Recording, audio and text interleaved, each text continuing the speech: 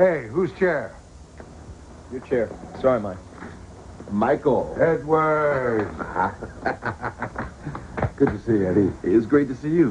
Where's Mayron? Sit down. Listen, Eddie, I'm afraid I got some bad news for you. Mayron was just arrested for the murder of Jeff King. Oh, man. Look, you got to help him, Mike. Mayron, he freaks around cops. You got to get him out. Wait a minute, hold on. I'm in the dark here. Start at the beginning. I've known Mayron Hughes since he was a squirt.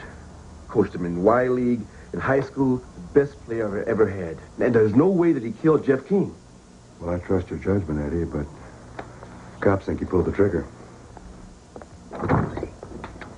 Mike, Skip Gleason's booking Mayron as we speak. I want to talk to him. He's not coming to the phone. Look, I don't know what went down, Mike. Mayron's different. Do you know what makes him a superstar on the basketball court? The killer instinct? Self-control. Mike, he never loses his head. I mean, they hack him, they cheap shot him, they trash talk him, and he just does his thing. Plays great basketball. Mayron's got character. Except around cops. He had some problems when his mom died, but he's no killer. Ask anybody, they'll tell you. His teammates, Elvin Grace, Reggie Harris. Wait a second. Elvin Grace?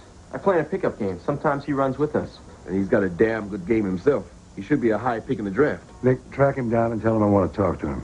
Eddie, I'll be in touch. Well, where are you going? Get a scouting report on Mayron.